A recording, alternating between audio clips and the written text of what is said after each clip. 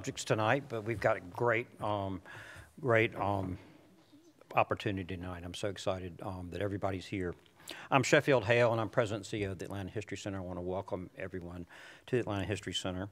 To tonight's presentation, Remembering, Reckoning, and Healing, a conversation about the power of memory and the legacies of American slavery, featuring poet and writer Natasha Trethewey and historian David Blight.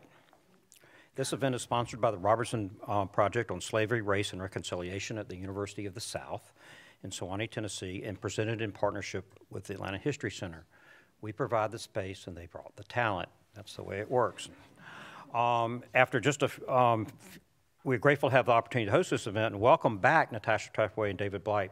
They've been here many times, and if maybe one or two more times each, they'll get the Five Timers jacket that we're so well known for here. In 2016, the Atlanta History Center has, since then, we've been investigating the legacy of Confederate monuments and memorials in the public landscape. This research in our large Civil War archival and artifact collection has led to broader discussion about the legacy of American Civil War and the institution of slavery, which it ended on our country today. Given the two people on the stage tonight, it's only appropriate that we mention our Atlanta History Center's newest project in the area, and it's about our film Monument, The Untold Story of Stone Mountain. If you're lucky, Woody will plug it for me, and well, I'm going to leave that all for tonight. But go see it, and we have QR codes. It's on our website. It was on WABE. It'll be on GPB, and hopefully nationwide on PBS, coming to a PBS station near you. We're working on that. Now, I'd like to welcome the Francis S. Poling Professor of American History at the University of the South and the Director of the Robertson Project, Woody Register, to introduce tonight's featured authors. Woody has been teaching at the University of the South since 1992, focusing on 19th and 20th century American society, culture, popular culture, and gender. In addition to his teaching, he is curator and author of multiple books and publications. Thank you all for being here this evening, and please join me in welcoming Woody Register, David Blight, and Natasha Trethewey. Thank you, sir.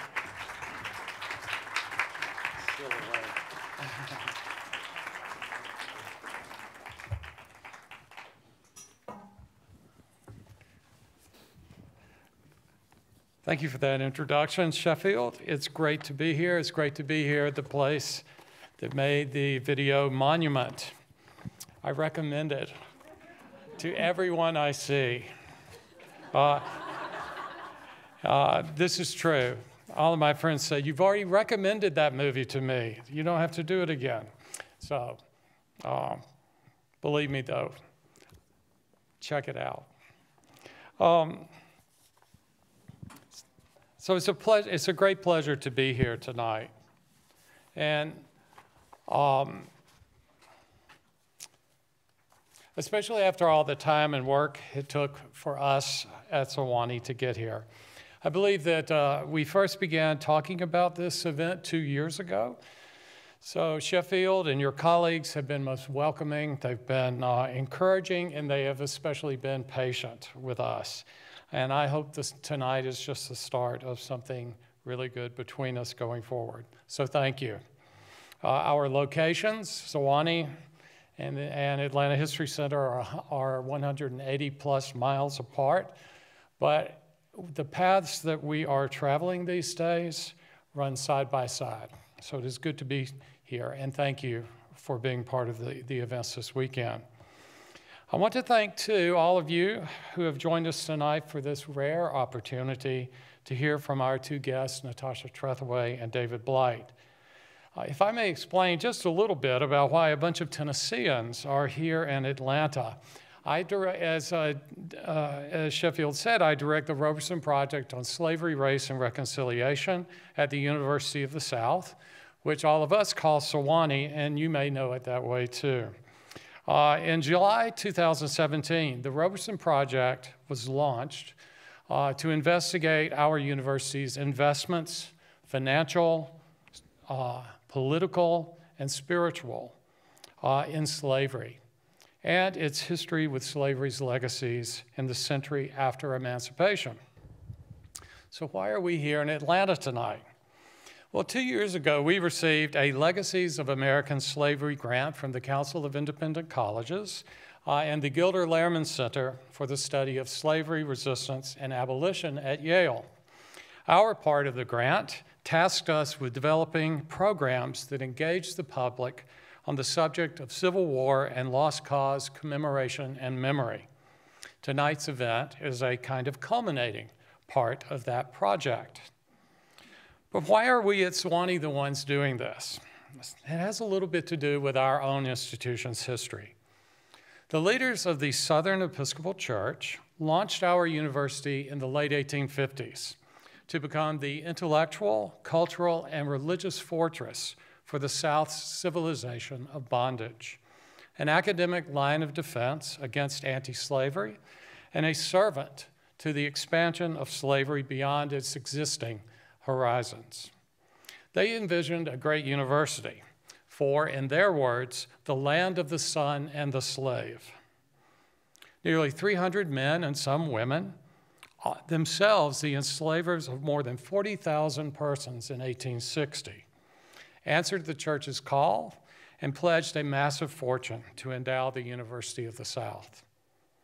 And then for well more than a century after emancipation and the Civil War, Sewanee's roots in the antebellum slaveocracy and the Confederacy were the institution's pride and joy.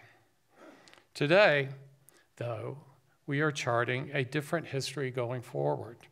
Our governing board has issued a formal rejection of our past veneration of the lost cause and the Confederacy and has committed us to an urgent process of institutional truth-telling and reckoning.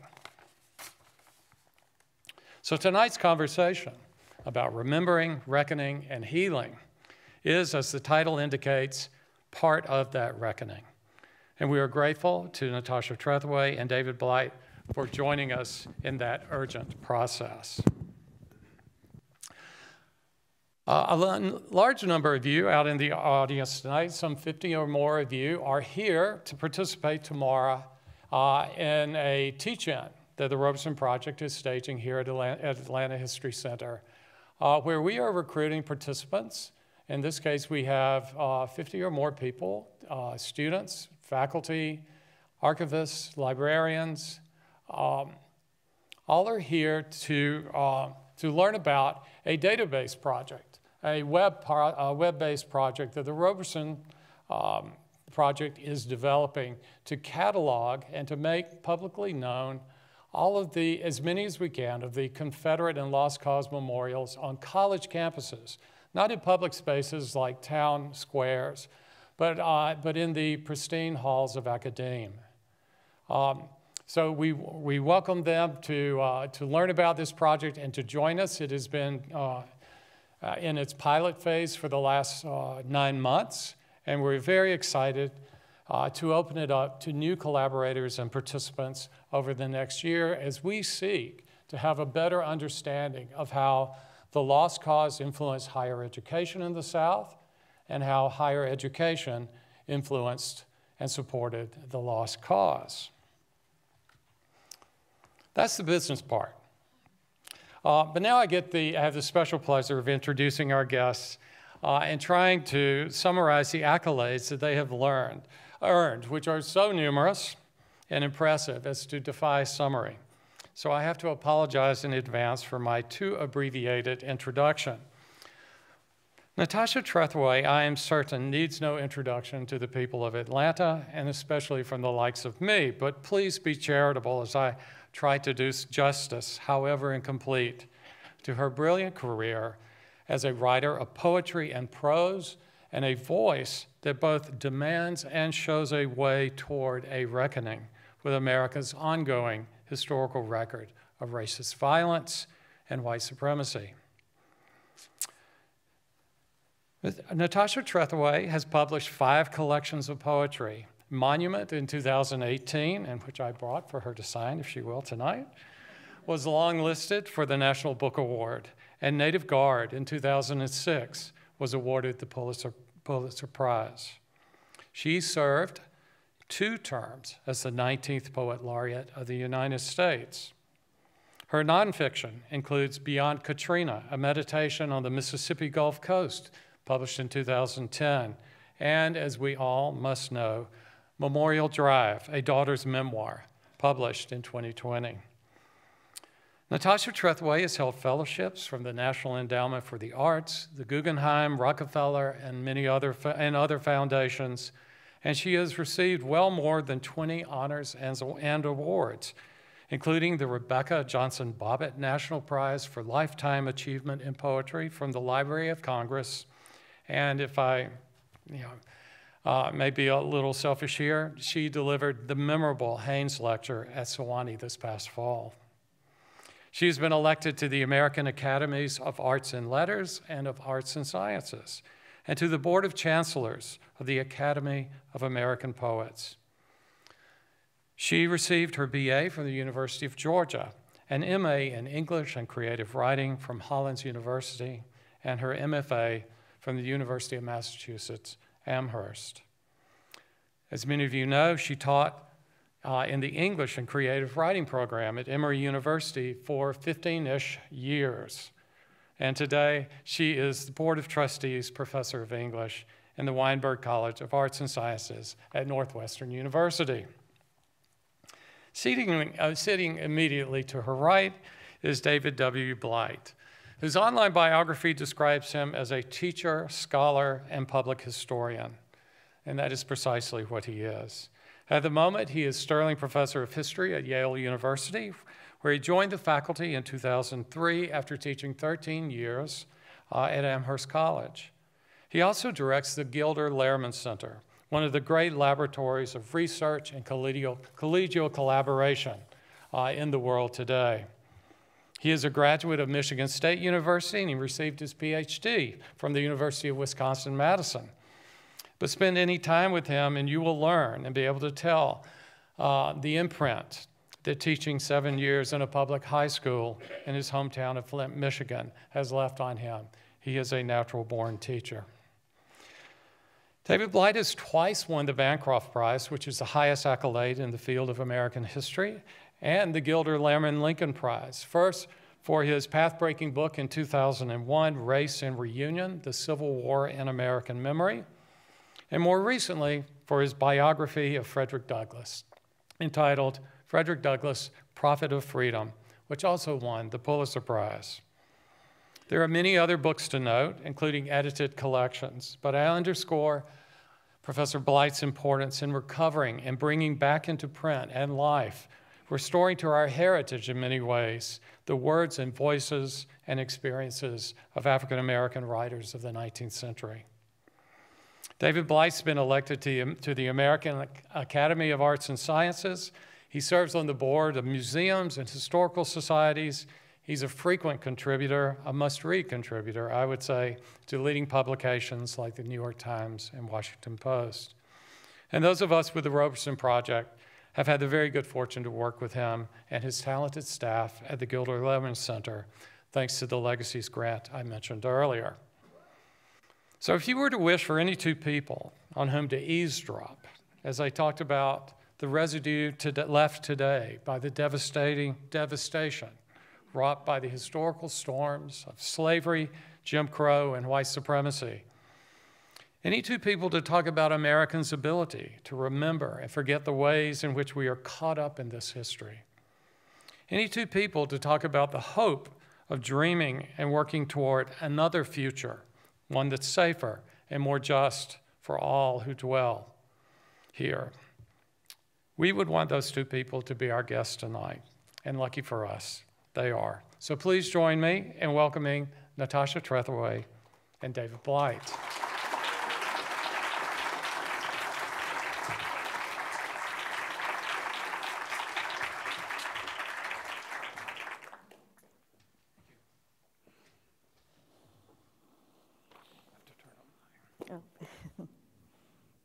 I'm carrying too many books tonight, too. Typical academic.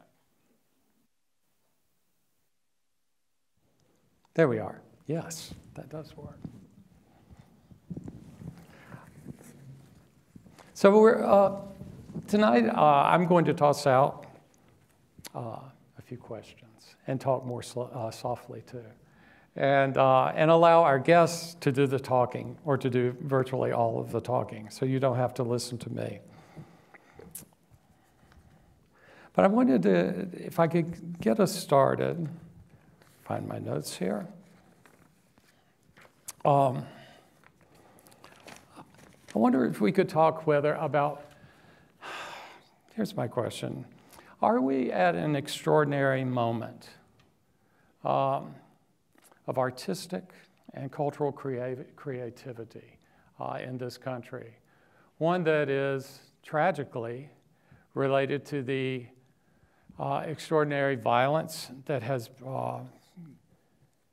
against black people over the last, well, certainly over the last 8 to 10 years. Do you think that this is a moment of unusual artistic and cultural creativity that's attributable to the renewed attention to race in American history and life? Do you have any thoughts about that? I certainly think that, and I want to speak particularly about poetry for a moment, that among the poets who are writing today, especially this young, newer generation of poets who are addressing all of these issues in their work, and not only addressing it, but addressing it with such artfulness that it cannot be ignored by the public. And so I feel like we're also in a kind of renaissance where people are paying a different kind of attention to poetry than they have for a long time. And we're seeing many more writers of color who are publishing everywhere, winning major awards, which I only mention because it actually helps get the kind of attention that a writer needs. It helps to sell books. It helps us to see them. I think because of that, because those are the writers that people are tuning into now, we're seeing stories that we haven't seen, and they are mainstream and getting the attention as our American stories.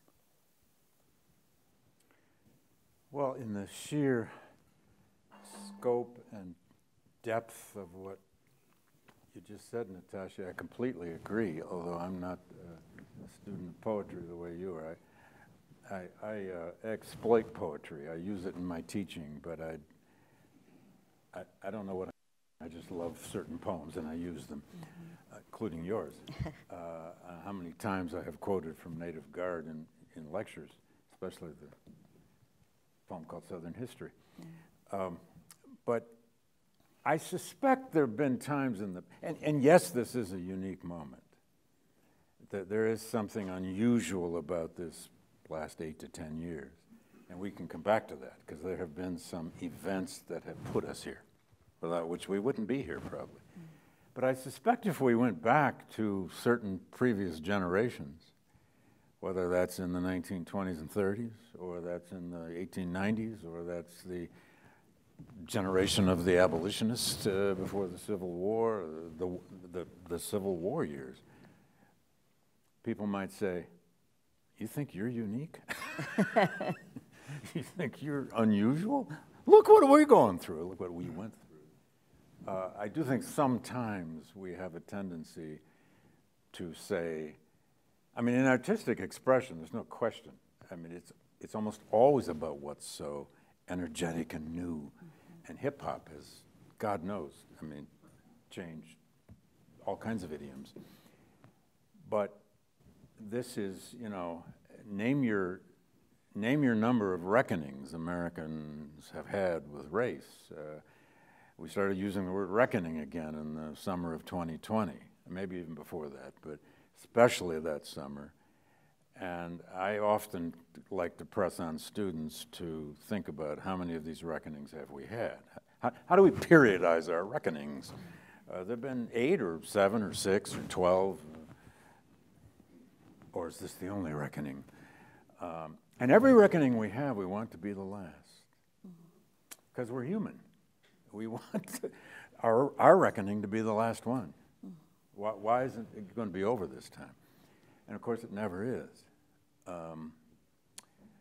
This is an ongoing history. Tragically, it's an ongoing history. And history always surprises us. The history of the past surprises us when we find it. And then the history happening to us surprises us. So I agree. There is a reckoning in the land. There are things happening in the land on all kinds of levels, but sometimes we have to remember that almost everything has happened before, too, lest we forget. Mm-hmm.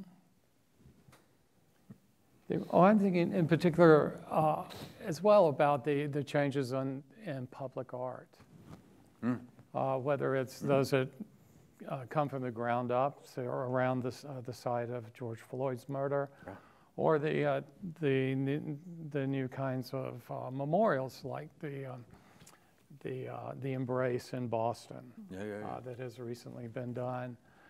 Do you see that as something new, or do you see more continuity with that? Is that an expansion or a new direction in American public art? Well, I wish I were a more serious student of public art. I mean, I like you, I can't go by a monument without looking at it, investigating, and looking at the bottom for when it went up, the date. I want the date, I want the artist. And sometimes it's not there. And there surely aren't going to be any more equestrians. I think we can probably conclude that. Horses are out. Just darning. Although Sheffield told me today that the John B. Gordon statue in Atlanta is the only equestrian left in Atlanta or something. And who knows? John B. Gordon may have his days numbered. But God knows there's all kinds of exciting things happening with memorialization. And the Mellon Foundation just supported this massive project for the Washington Mall, isn't it? To just reimagine memorialization, reimagine monuments. To just, I guess these are going to be temporary exhibitions, right? Or maybe some will be permanent? I'm not sure. But the Mellon Foundation has supported this, what is it called? Reimagining memorialization? Beyond Granite. Beyond Granite. That's a great title, actually. They didn't say Beyond Horses, it was Beyond Granite. And God, who can't be for that? Let's reimagine this idea of what is a memorial? What is a monument? How do we redefine how we even think about it? Because some motifs in memorialization have lasted for centuries. Some haven't. That's worth knowing why, which ones. You've thought about that too, I know. So. Well, yeah, I think obviously one of the things that I think that ends up being lasting is, the monuments that we create in words. Yeah. And that's, why I keep going back to poetry, because, even as you point out that there have been reckonings, and we've always had these, come to Jesus moments or whatever, and then they go away and give way to the next one. What is different about this one? And it's probably things like what the Mellon Foundation is asking, but it's also that the people who are writing right now, who, a previous generation would not have been able to get their books published. And so those books are being published and out there, that feels like a different thing. I mean, publishing has had a reckoning about, hashtag so white, or, or hashtag publishing did this to me, so that we are paying more attention to the monuments and words that writers are creating. Are we allowed to just kind of? Yes, please. Could you reflect a moment on this idea of the poem as monument, or the poem as lasting. You know, synonyms for monument are not always simple, but I just used 2 poems this morning in my lecture in my course. It's a course on Civil War Reconstruction. I'm always using poems. Students kind of smile and laugh at me sometimes. Here he goes again. But I used 2 Melville poems from his battle pieces, his Civil War poetry. The one called Wilderness, where he has a description of Ulysses Grant that is just unforgettable. It's just unforgettable. And I happened to be, Grant was about 6 minutes of the lecture. So, and then I used his poem called The Martyr, which is his poem about the assassination of Lincoln, which is also unforgettable. It's just the stunning character of it, the anger in it. And these are just part of my teaching, but there are some poems that are almost like putting up a picture and saying, look at this language. Nobody captured that quite like that. Poems can be that way. Right, I mean, because... And you write them all the time. I mean, I don't write poems. Well, I mean, because they are memorable. I mean, the musicality of them, that feeling of, even as it's a public act in so many ways, that feeling of intimacy that one has reading a poem as if it were written to speak directly to you, across time and space. Yeah. The first thing I ever memorized, and you may know this, was not a poem, though. It was the Gettysburg Address. Ah, that's right. God, yeah. Because it's a memorial. It is, and it is memorable and stirring. That's what stays with me, you know. It's and prose poetry. Yeah. It's prose poetry. Right. And, you know, those moments when you're just walking around and your mind needs something to land on it, I will land on that and just start reciting it in my head again. Ralph Waldo Ellison, excuse me. I always make that mistake. Ralph Ellison tells the story that it led to a famous essay he wrote. He was in Rome on one of these American Institute fellowships trying to write his second novel, and he had a horrible nightmare, horrible nightmare. He wrote an essay after that about the nightmare. I don't have to go into that right now. But he said when he woke up, he was so disturbed, the best way he could get himself relaxed was to start reciting the Gettysburg Address. I didn't know that. Well, that's kind of Ellison, too, you know. He was, I mean, it's very moving when you think he's sitting in over a piazza in Rome, you know, and he's had a bad night, and he's going to recite the Gettysburg Address to relax. Could have just had a drink or something. I don't know. You know, I don't write poetry, but I mean, it's hard to talk about poetry. It'd be better if we just heard some, wouldn't it? But in poetry, every word counts. Yeah. That's what I love so much about it. Every word counts, and you're there with the writer in a great poem, especially historical poems. I'm always using historical poems primarily in my teaching, and I can see the poet stopping on every word, trying to make that connection with me, reader. Yeah. I'm glad you said that, because I never want to be the one saying in a poem, Want me to do it again? I'd be happy to do it again. Every word matters. Every word counts in a different way than in prose. But I don't want to be the one to say it, so I'm glad that you said it. We do more transitions and conjunctions and perhaps. You can't do perhaps. That's right. Well, you could. You could. I think that's what makes it memorable, though, yeah. And concise, you know. It is that density and compression also, that it's so much is being said in a single word. Yeah. or a metaphor. Yeah, just an image, yeah. I wanted to ask you about that, since David's most recent big book, the biography of Frederick Douglass, he has called it a biography of a voice, of a man of words, a master of metaphor. So we have the great biographer of a master of metaphor, but you've also talk a great. I mean, I feel as though so much of Memorial Drive is about your learning metaphor and your education in metaphor. That's the poet's strength too, isn't it? It's something that we as historians, we can't really do metaphor. We can talk about those who do it, but We can try, but it's not. yeah, it doesn't work. Best to leave it alone. But of course, all language is metaphor. Yeah. We're constantly Stand in for dealing, in metaphor.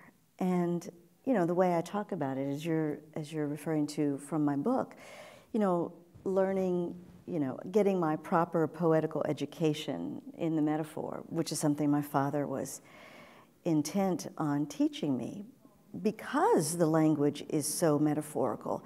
And as Robert Frost points out, if you don't understand metaphor, you're not safe anywhere. You're not safe in science, you're not safe in history.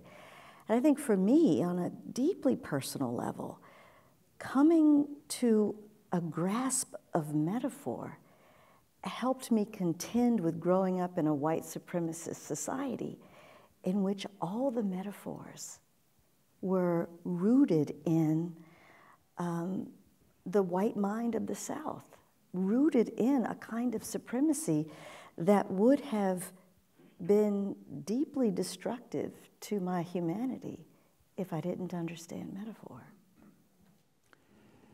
And turn it back to your own purposes. And words, correct me if I'm wrong, words become a weapon to do that with, right? I mean, you can wield those words back on whatever the target. Right. There's a line in a Robert Penn Warren. I'm a big Robert Penn Warren fan. Sorry if any of you. Me too. Thank you. Yeah, I knew that. I knew I could get away with it because we've had that. But he was both poet and novelist and historian. He wrote everything. There's a throwaway single line in a Warren poem. It's one of those poems he wrote about growing up in Tennessee and wandering the hills, which is a lot of his poems. But he says, history, it's the thing you can't resign from. It's just one of those lines, that all great poets have a lot of them. You do. It's just, God, he nailed it. You think you can? We want to. We want to live above history. We want to, we can write pages and pages and pages about how we deny history. We want to live above history. We want to get over history. Why can't we forget? And we do. We write pages and pages on that. That one line tells us what history is. It's the thing that will be there. It's coming for you. It's never gone. Even when you deny it and ignore it, it's still there. You can't resign from it. And that's what you poets do. You have those moments where just single phrase, there's no dependent clause, there's nothing. It's just a declarative phrase. It's a definition of history. I often play in undergraduate seminars with students. So what is history? And I trot out 6 or 8 of my favorite definitions of what is history from this historian and that historian. But sometimes I just go to Warren or a couple other poets and say, well, what about this? Because sometimes the poets get it better than we do. Maybe usually the poets get it better than we do. Anyway, sorry, I just wanted to throw Robert Penn. I might get Warren in here one more time if we're not careful. Yeah. Do you read history? Of course. Oh, I mean, I couldn't write the poems that I write if I didn't read history. So how does history inform your writing or inform your understanding? Well, I mean, I look for evidence first of all, I mean, that's one of the things that, you know, historians are giving us, you know, analysis through evidence. And I've always been drawn to documentary evidence to make sense of,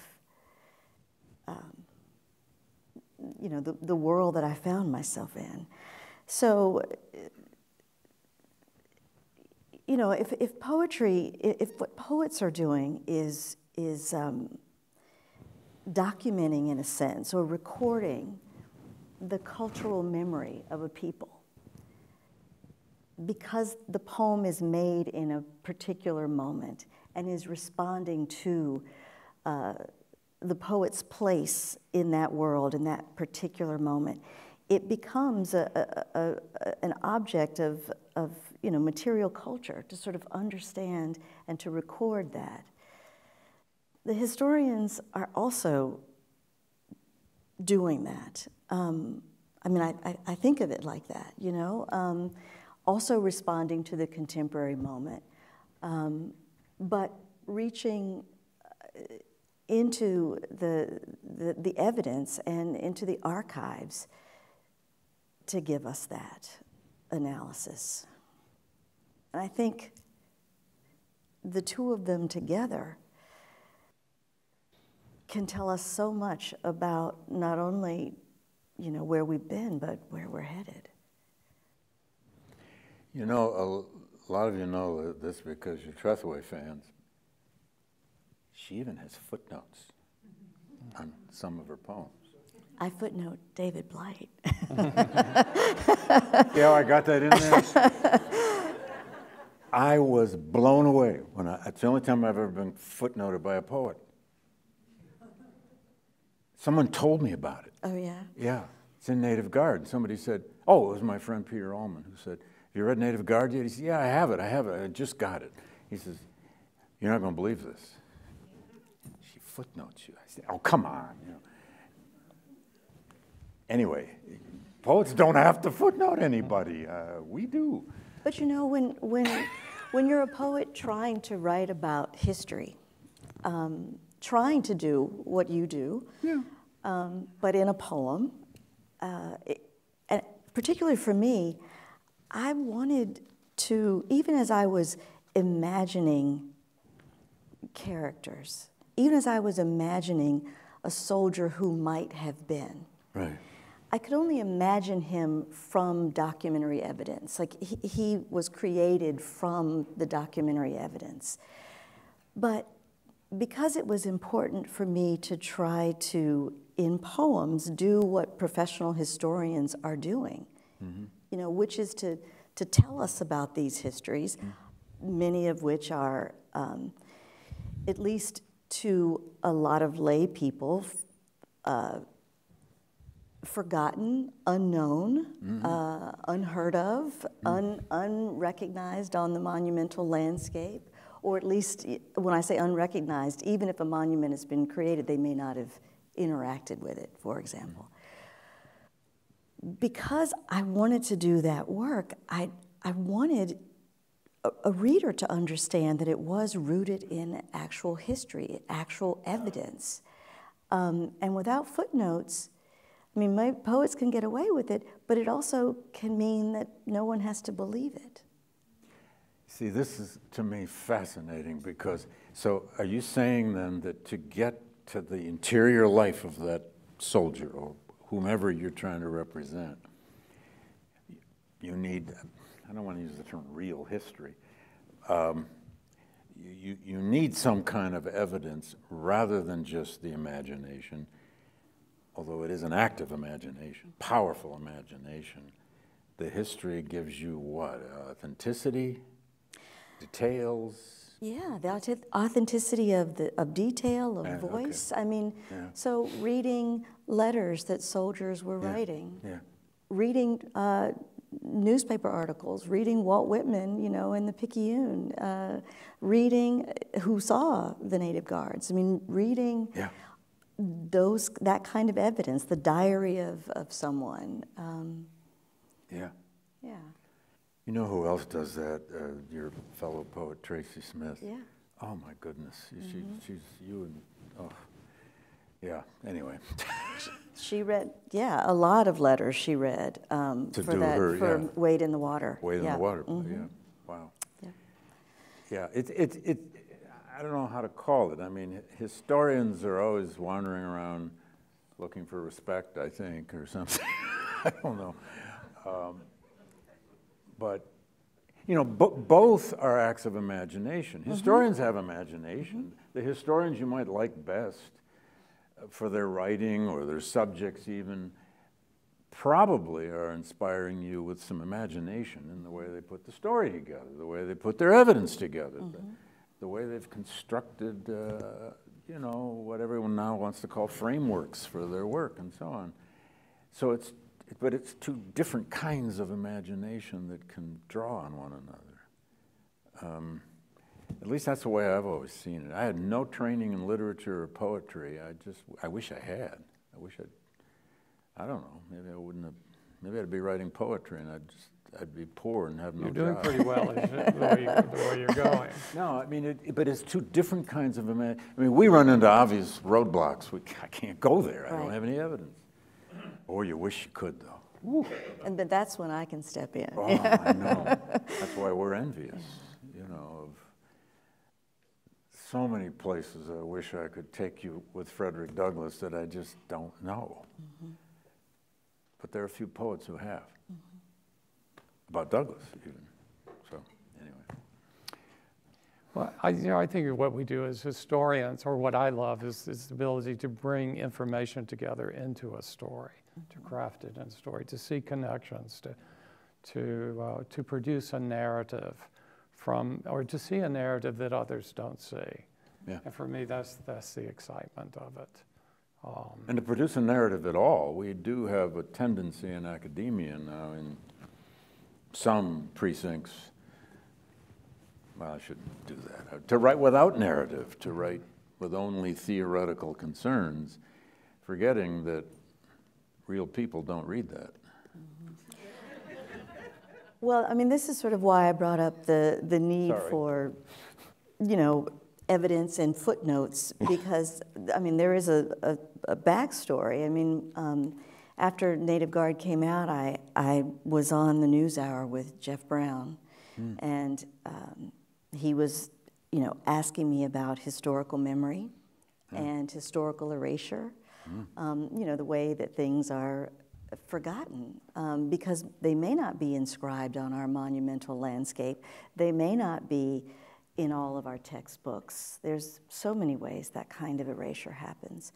So I was talking about it. We started talking about the Native Guards, and then I get lots of email from people telling me things like, well, if they were, you know, if they really existed, they would be in the National Archives.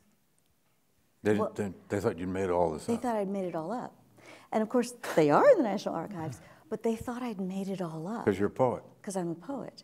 And that means they could dismiss it. So it's not only that they thought I'd made it all up because I was a poet, but also they'd never heard about it. Yeah.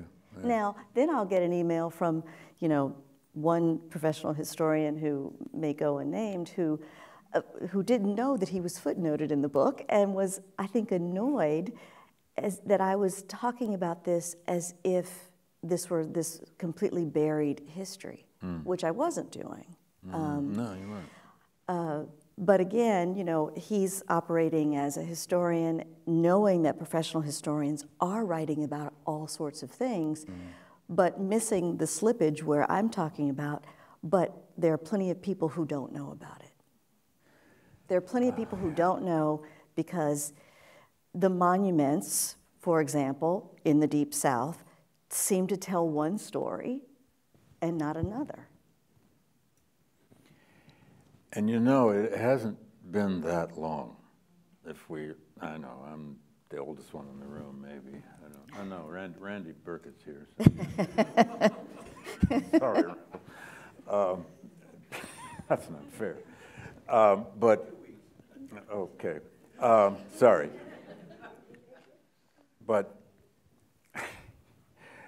we do need to remember that these things have happened before. We have faced these things before. But it's only how many years ago? How do you want to date this? When nobody thought any Confederate monument would ever go down, frankly. I mean, I can only speak for myself. I must have publicly said 15 times, Monument Avenue will always be there. Say whatever you want about it, it's always going to be there. Such and such, say what you want about it, it's always going to be there. And no, it isn't.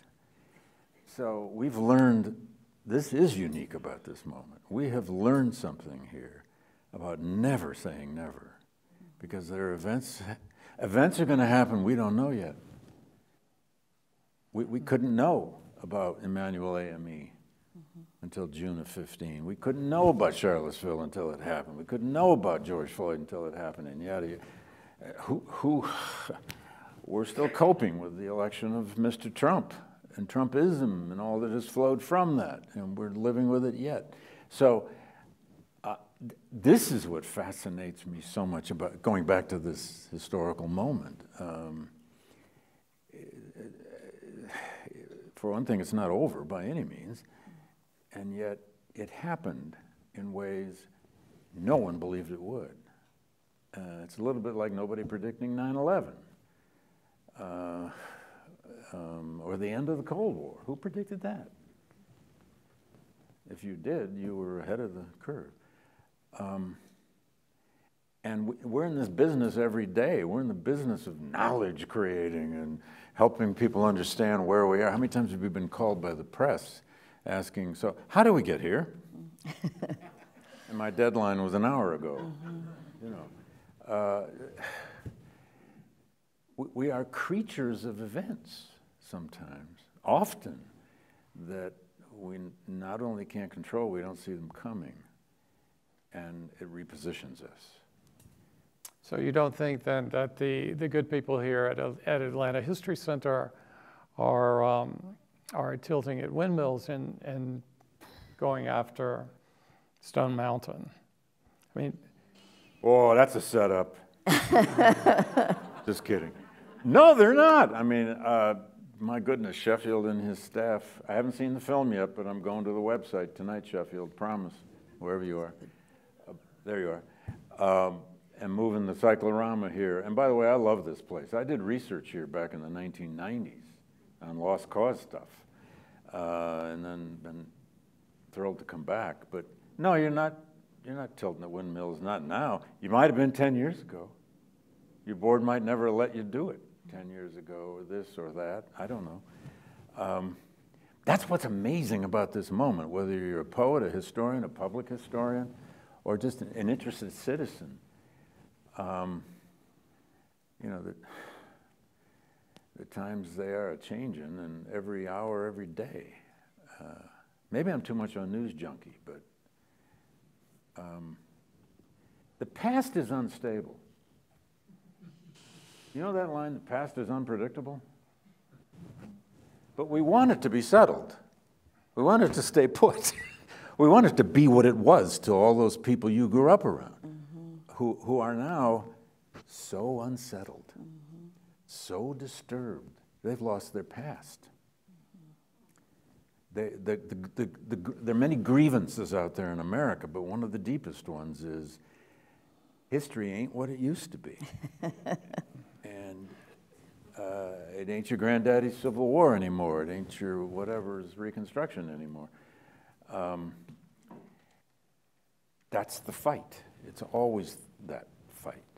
And who doesn't want to live in a story that makes you feel good? If you've got a narrative that you can tell your children and you learned it from your parents and grandparents, and it makes you sleep well at night. Justify all sorts of stuff that you do. Yeah. You know, and you can go to it when you need, it's that well you can go to when you need a little justification. Who wouldn't want that, you know? It's much harder to say, you know, trouble my past, go ahead. Go ahead, History Center. Trouble your past. It's not easy. James Baldwin has a line worth taking to the bank, where it was about 1962. He said, the trouble with the way Americans use the past is they use the past to cover up the sleeper, but never to wake him up. I've always loved that metaphor, because we want a past that helps us sleep at night, not one that gives us nightmares or troubles us. Of course, that was Baldwin, too. He was always using history to trouble his readers. I forget what the question was. I went off the point. Sorry. Thinking about Stone Mountain, and I'd mentioned to you both that. Oh, tilting a windmill, that's right. Yeah, that a colleague at Morehouse and I took our classes to Stone Mountain to see the laser show a few years ago, maybe 4 years ago, and that Andrew Young welcomed us. He was part of the laser show, welcoming us to Stone Mountain, and I was surprised at how we've all wrestled with the question of what that was telling us about the history of the city, and how people regarded that monument. Had it been domesticated and neutered to such an extent, or do we have to reawaken people to its history the way the video does, which I recommend. And it has footnotes. I think we have to do both things. I think, as David said earlier, some of us are just prone to look at every monument and engage with it so that it has a life every time someone interacts with it. But at the same time, I think you have a lot of people, and I could say this perhaps for myself as well. Growing up, I used to go out to Stone Mountain. When I was in high school, Stone Mountain was the place that teenagers would get in their cars and cruise.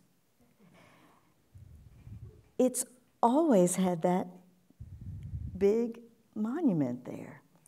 But for some of us, I think for me in particular, it just becomes part of the backdrop of every single thing. That is always there for me. The Confederacy and the lost cause ideology looms large in my life. I was born on Confederate Memorial Day. There's no way for me to escape it. But it is the backdrop against which I've had to live my entire life. So am I always seeing it? Sometimes it's nice just to not have to see it. So instead, I might look at a laser show projected against it and see that instead of what is always just behind it.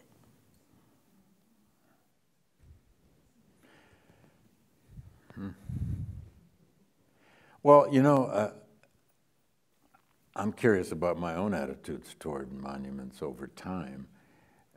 As a kid, I used to beg my parents this is too much information, but I used to beg my parents to take me out east. I grew up in Michigan, so if you went east, it was out east, to historic sites.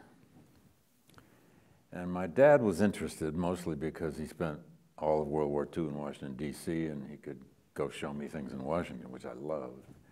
But I wanted to see historic sites, battlefield sites, et cetera, et cetera.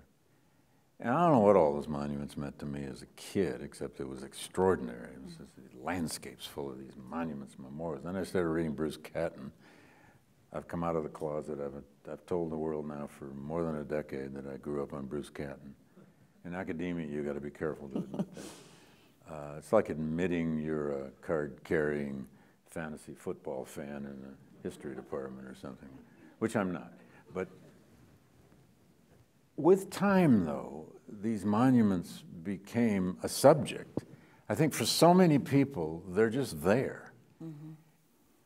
For some of us who end up writing about these things, teaching, they're more than that. They become a subject. They're an object, but they're a subject now. Why are they there? What do they mean? I remember early on in the memory business in the 90s, a panel somewhere, I don't remember where it was, we were beginning to talk a lot about historical memory in the 1990s. And one, I don't even know who it was now, somebody on the panel said to the audience, can you think of a monument that deeply moved you even to weep? Have you ever been to a monument that deeply moved you even to weep? As opposed to most monuments, which you just go by every day, or you don't even know what it is. Now, that's in the 90s. Probably wouldn't ask that question quite the same way right now. But it was an interesting question. You ever wept at a monument just by seeing it? You have, okay. The Lincoln Memorial. Very possible. It's aesthetics. Oh God, yes. Oh yeah, I've only been there once, but oh my goodness. The Yes. Vietnam Memorial. The Vietnam Memorial, especially if you're a certain age, and you find your high school friend's name. I mean, that's just there, but for the grace of God go I, and all of that. Sure, there are others, but sometimes aesthetically, some monuments are just not artistic. They don't do anything to us until we know the story. I mean, my own favorite monument in the universe is Augusta St. Gaudens Shaw Memorial, 54th Massachusetts Memorial in Boston. Part of it is because it's such a magnificent work of art. It's just an almost unbelievable work of art. What he captured in a 1.5 foot half depth of a bas-relief is just unbelievable. On the other hand, it's really the story that's moving. When you know the story with the art. I love going to that monument, especially with students or with teachers, and just trying to get them to get inside of the story. But our landscape is dotted with all kinds of monuments, but it's interesting. Those of you who are young in the audience are going to live many decades where this business of monument making may become very, very different. Very different. Aesthetically, politically, I don't know. It's very hard to predict. In fact, we shouldn't predict, probably.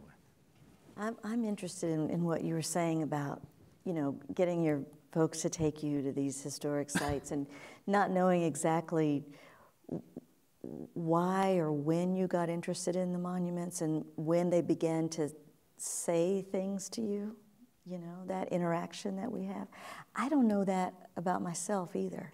You know, when I think about it, you know, and having written a little bit about it, everything from, you know, doing rubbings of graves, because I was very interested in that when I was very young, you know, the names of the dead and their dates. Well, you went and rubbed them? Yeah, I would, you know, go and look at it. But, you know, early on, having an understanding of at least who was on what side in the Civil War, very basic. But I was a little kid when I understood that, which is why, you know, I found the copy of a biography of Ulysses S. Grant in my little school library when I'm like in the 5th grade or something, 4th or 5th grade, and then I'm carrying it around with me. Because something already was teaching me. And I have to believe it was something on the monumental landscape. It was everything from the flag, you know, to some monument that maybe I just read as opposed to simply walking by it. And I think you're right. A lot of people just walk by them. You know, when Native Guard came out, somebody reviewed it, and one of the problems that they had with it was about its interest in monuments and memorialization, because the writer said that, you know, monuments are static, you know, no one. But, and that, I thought at that time, what a privilege that these monuments aren't sending a message to you. Yeah, that you Because can they call them sure static. are sending one to me. Yeah, yeah. For whom Yeah. are they static? Yeah. And why are they static? A monument is always, isn't it?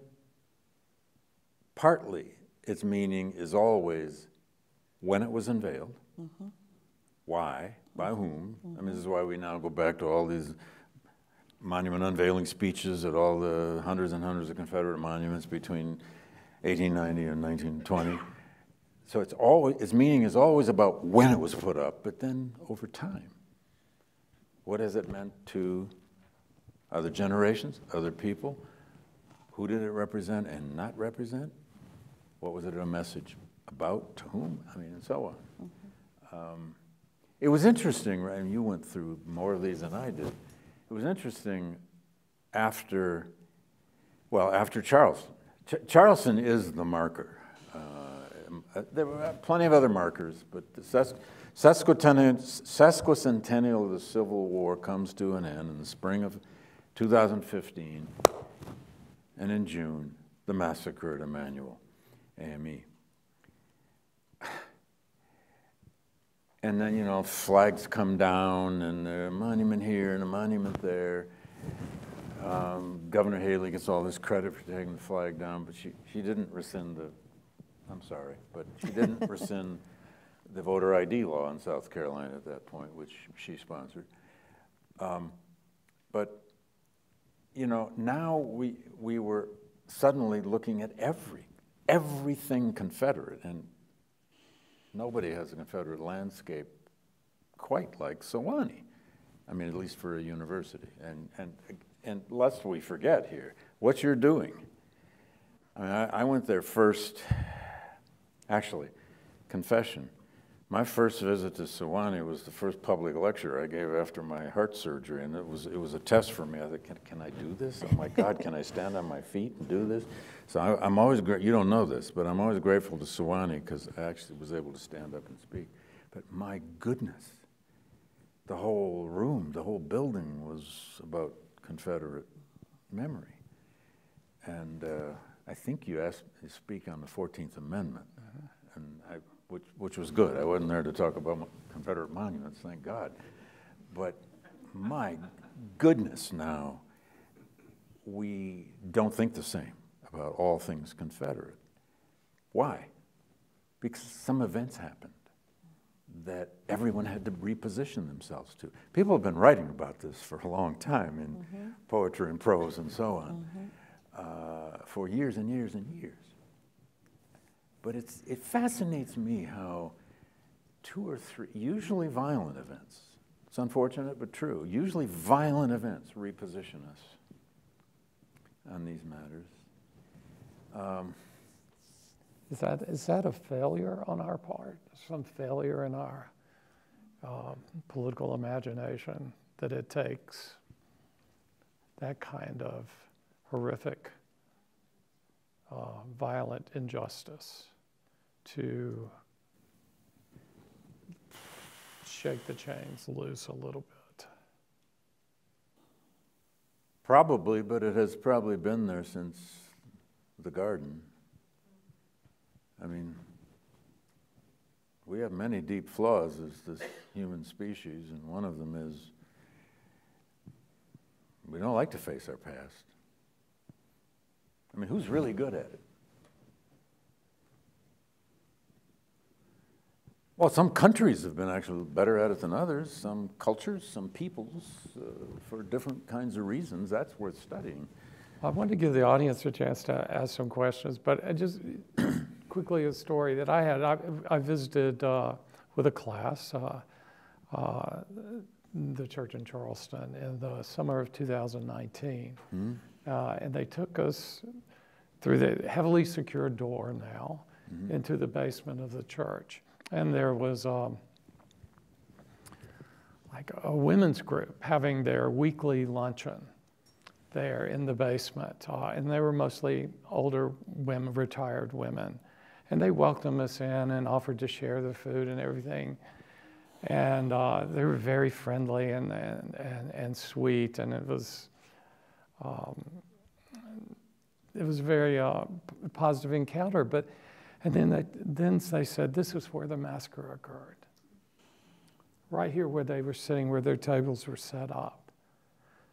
So and which stunned me, and I think everyone else, that there's nothing marking it there. There's no evidence that it happened there, except that they were determined to go on with the life of the church as it had always been.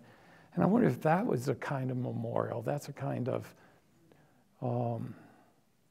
the determination to continue what you've always done. So it was very deeply moving to me and to the students. Tell you, because they didn't have to tell you. No. So it's not just, I think, that they are occupying that space and carrying on, but they're carrying on the memory by passing it on to someone who visits, to keep telling it. Mm-hmm. You know, a monument is memory. Yeah, so to keep telling it.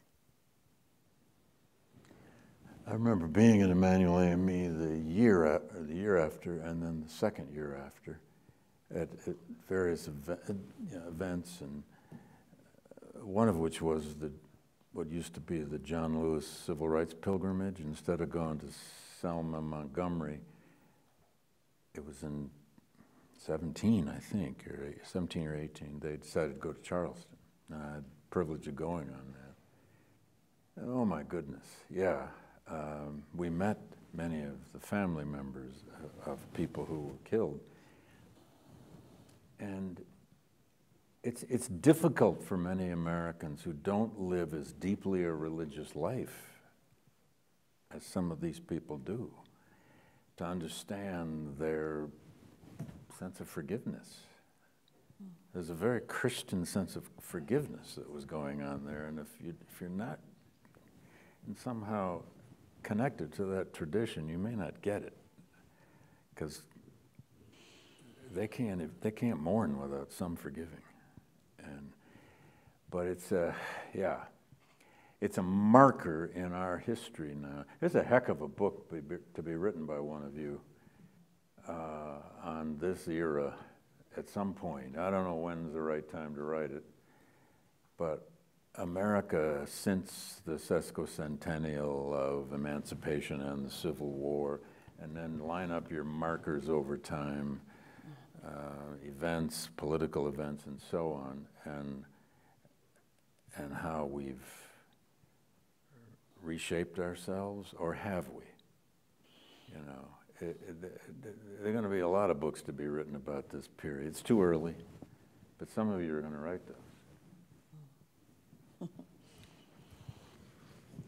So questions? You've already got Claire. a question back here. Yeah, sorry. Back. Thank you, Natalie, especially. Wait one moment, ma'am. We want to get you on the recording, so use the mic. But I'm going to say, with great affection for the audience, if we could keep questions succinct and with a question mark, that'll make sure that we're able to get it to as many people as possible. There you go. Okay, just quick question for Natalie. Natasha. Mm-hmm. Oh, excuse me. So,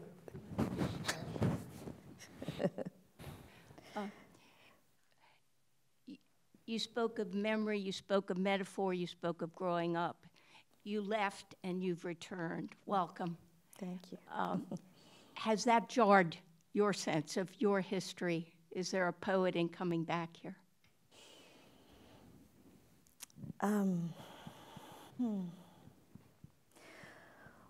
Well, you know, it's hard to feel that I've really left because as a writer, the Deep South, this is still the place that made me, and it is still the place that shapes the way that I see everything. And it is always the bedrock and the foundation of my thinking and my writing. So even if I live in cold Chicago, you know, my psyche, you know, my sense of psychological exile, if you will, is rooted in the fact of being a native Southerner, always. So I take that home with me everywhere I go. All right. Well, Thank you very much. That was interesting and enlightening. As an Italian-born philosopher, I realized that I have to rethink everything I thought I knew about what it means for something to be a monument. Now, my colleague and friend and I live in a town called Lubbock in West Texas. Lubbock is the name of a Confederate general. And I don't even know how many people in Lubbock know this, but would Lubbock be a monument? What is a monument? I apologize.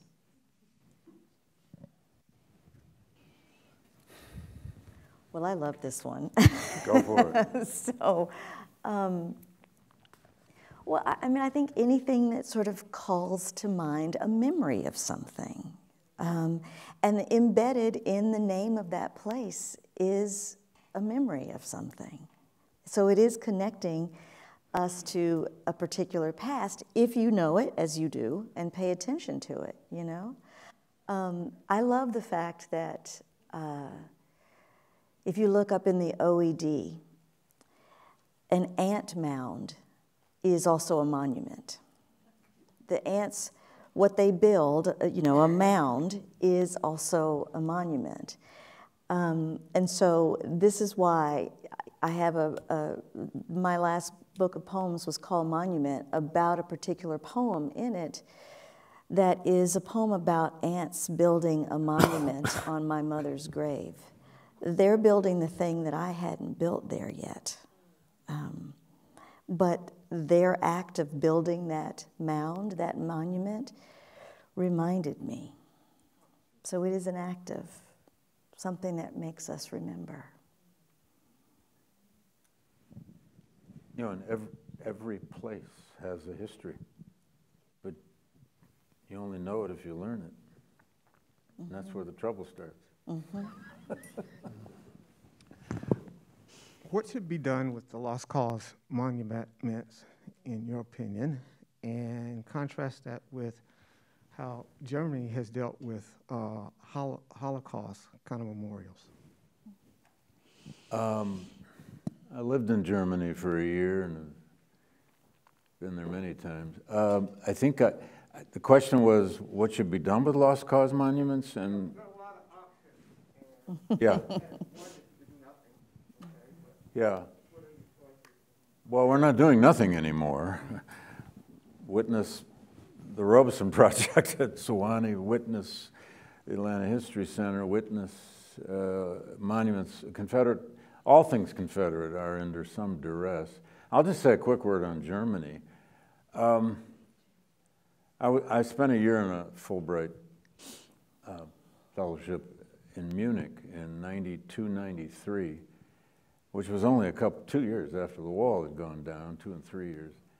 It was an extraordinary time to be in Germany, and had the privilege of going to East Germany several times and other parts of Eastern Europe.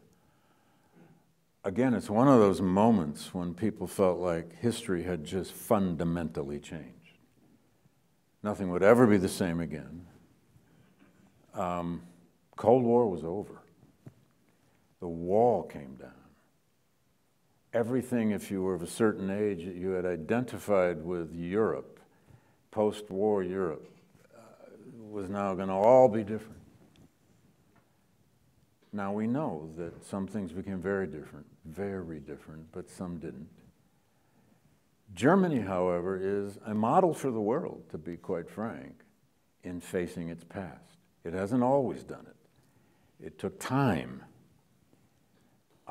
But frankly, no country with, let's be honest, one of the most troubled pasts you can imagine, and one of the greatest crimes a nation state ever committed, has faced that past at historic site after historic site after historic site. I went to at least 6 or 7 Holocaust sites, former death camps. It was, and I went, you know, you got to have some proposal when you get Fulbright. My proposal was to write some comparative essay on American memory of the Civil War and German memory of the Third Reich or something. I never wrote that essay. It was way too hard, too difficult. And I still don't read German quite well enough. I don't. But anyway, Germany faced its past, I think, better than any country in modern history, because it had to. The Cold War forced it to. The West forced it to, West Germany. Now, you got a realization of that by going to the East at that time, because Eastern Germany had been the German Democratic Republic, the communist regime of East Germany. Their Holocaust sites were completely different than the West. The interpretations were completely opposite. And most of them were still there in 92, 93. They've now been all fundamentally changed. There's a whole array of books on this about German memory and how the Germans have faced the past. And then with the reunification and the move of their capital to Berlin, you know, Berlin has become, God, a site of memory. It always was a site of memory, but a site of memory almost like no other. Part of that now is its commercialization. But I'll never forget going to Germany to teach that year, and I taught a course with German students comparing the memory of the American Civil War and the memory of the Third Reich and the Second World War and the Holocaust. I thought, I'm going to do it, man. I'm going to try it. And students were really into it, but a lot of the German students had to let me know, Mr. American Professor, is it possible for an American to ever come to Germany or to Munich without asking about the Holocaust first? You know, I had to learn how to step lightly on some of these things. But it's a generational problem among Germans, too. It's a complicated, crazy story, but I love the question because Germany is a model. Japan didn't have to face its past the way Germany did. And there's a whole scholarship on why Japan didn't face its past. Part of that is because they experienced 2 atomic bombs. They could be victims forever if they chose to be. And this is another whole thing, in any consideration of memory and forgetting. Who can claim victimhood? What is victimhood? Hi, thank you so much for tonight. I'm going to do the predictable digital historian thing and ask a question about the internet. And you talked about this a little bit before with the reckoning and publishing and how that's been tied to hashtags. And I just wanted to see if any of you had an opinion on how the internet or social media has affected memorialization and this particular time and period around memorialization and the reckoning with our history. Natasha's a lot younger, so she knows that. She can do that. You know, I'm not on social media either. So, really? Can you answer that? I'm not, no, y'all are the ones. Go ahead.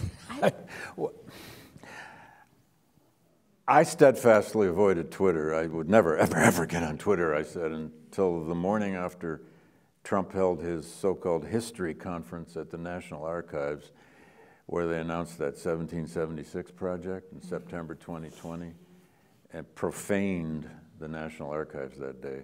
The next day I got on Twitter just to have something to say about that. And then I stayed on for a while and made a fool of myself. But I wish I understood. Yeah. I mean, the greatest test now is AI, the ChatGPT, and all the other versions of it. I asked one of my senior thesis students the other day, a couple weeks ago, they're finishing their senior theses, and I just said, do you go on this ChatGPT thing, which I've never done? I mean, are students doing that, was my question. And I trust this student. He's wonderful. He says, oh, yeah, I've been on it. I said, well, what do you do on it? He says, oh, I put my topic in. Oh, yeah? What'd you get? Have I read that? Because he just gave me the draft. He said, no, I didn't use any of it. But he said, yeah, it came back with a pretty good short essay. So I thought, and I know a lot of you are way ahead of me in understanding this now, but that's our future. Machines can write, machines can create, machines can invent, machines can... Apparently, we're going to have machine medicine. So that's not the internet, man. That's way beyond the internet. I'll be convinced when Nick can write a poem. Well, no, I know, Yeah, I know, I know. I have a colleague. It'd probably be dumb rhymes or something. Well, yeah, I have a colleague who wanted to show me that the chat GP, whatever it's called, could write a poem, and so he asked it of all things to write an elegy. With, you know, it has no feelings, but it was supposed to write an elegy, and it wrote a rhyming poem about a death. Really? Yes. Oh, God. It was not an elegy. It was not good. So I feel safe for a little while longer. Poets may be the last ones holding out in the dark recesses of a library, still feeling good about themselves. The rest of us will be jumping off Stone Mountain or something. One more question, maybe? Thank you. I'm curious about, I've had some experience talking to organizations about changing monuments, and when people are resistant, they come up with all kinds of arguments against why you should not change these things. One of the more interesting ones is about culture, and they just point out that the cultures of the past were not what they are today, and the Wilmot Proviso is as much a white supremacist document as a anti-slavery document, and millennials had the experience of watching TV shows we thought were hilarious in the early 90s, and it turns out they're pretty homophobic, sexist, racist, all those things. And so I guess the question, just as you think about this, is how do you respond to people who said, you know, the cultures of the past were different and we shouldn't judge those cultures by our standards? You know, many years ago, some of you will remember when Georgia was going through the process of changing the flag, the state flag. You remember? So I remember back then reading something in the newspaper, an opinion letter to the editor. Someone wrote that all true Southerners love that flag. So, you know, with a statement like that, it just completely erases, you know, me as a true Southerner who does not love that flag. And I remember that, you know, people were making this kind of cultural or heritage argument about that particular flag. And then finally reading someone trying to make sense of it who was trying to inform the public about how that flag came to be, why we had that flag, such that the original flag, maybe in 1896, was a Confederate flag. But the flag that we were at the point of trying to vote to get rid of was the flag established in response to Brown v. Board of Education. So it was a flag meant to say something about that. That's why that one was erected. So now, at the moment of trying to, I think that's a good sort of metaphor for thinking about learning exactly why the monument was erected at that particular time. And we can know these things. We can know if, based on, you know, as David was saying, what the date was, who commissioned it, what the speeches were, what it was in response to. If these things were in response to something, and they were particularly a monument meaning to say, for example, white supremacy now, white supremacy forever. This is why we're putting it up. If that's the reason they put it up at that moment, we can judge them for exactly their own evidence of why they did it. And I think that's a monument that we could say, maybe we could take that one down. Or maybe we can move it to the graveyard. Or maybe we can tell the whole story about why it's there. So I think the problem is when people just think, oh, that's my heritage you're taking down. Well, let's talk about what your heritage was about and why this particular monument was erected. That's how you answer it, I think. Boy, that's well said. Connor is my PhD student at Yale, so all disclosure here. But he also is one of the chief architects of this renaming process for the military bases. 10 of them? 9, sorry. They all were named for Confederates, so he's deep into this. How do we go back and understand that culture, but change the names? I'll just say this. As historians, we often encounter this in faraway times for sure, sometimes even in more recent times. I have the, shall I say, terrible privilege right now of writing Yale's history with slavery and abolition, both stories. I was asked about 2.5 years ago by the president of Yale, would I consider managing and putting together Yale's history with slavery, and I had about a minute to answer. So that's what I'm doing, and I am encountering this all the time. Yale is 320-some years old, and some of those 18th century Puritans they lived in another world. There's just no question about it. They lived in a universe defined extremely different from us. Jonathan Edwards is still possibly America's greatest theologian. But he owned 2 slaves most of his adult life, and he would go over to Newport, Rhode Island and buy them. So what do you do with that? Benjamin Silliman, who, I mean, I've had to get to know all these people and live with them. Benjamin Silliman's one of the greatest American scientists. He brought science into universities, et cetera, et cetera. He's really important for that. He was a slave owner briefly, got rid of him, but more importantly, he ran a huge research project that, well, huge for that time, in the early republic. This is the 18-teens, 1820s. He had a staff of people who went down to the Mississippi Valley to study sugar production.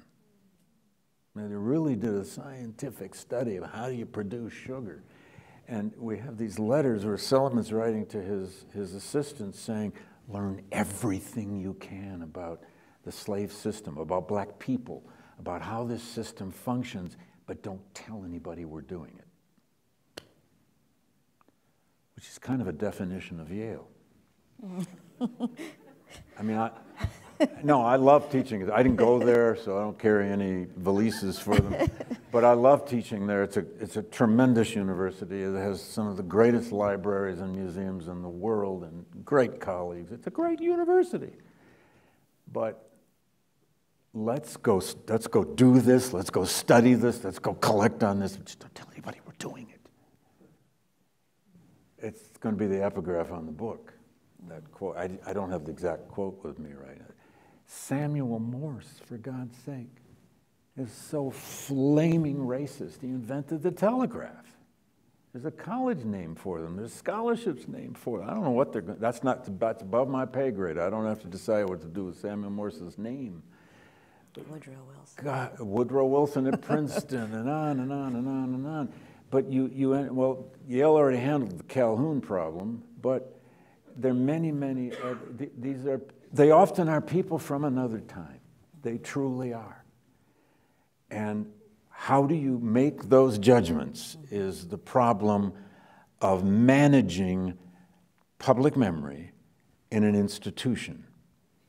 I think sometimes these decisions become easier than others, but everyone who has to make them at the institutional level, the city level, the state level, the whatever level, I think one of the things we've learned through this is that we need principles.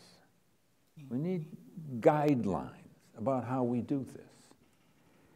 And last thing, I mean, when Yale had a reckoning right after Charleston. In fact, the reason Yale had a reckoning about John C. Calhoun College, which was 82 years old at that point, The John C. Calhoun. There was a residential college named for Calhoun. And they all called themselves the Hoonies. And all kinds of iconography about Calhoun and stained glass windows about Calhoun in this Yale college. The president announced that we were going to have a discussion as a university about the name on that college in the fall of 2015. And we did for a whole year.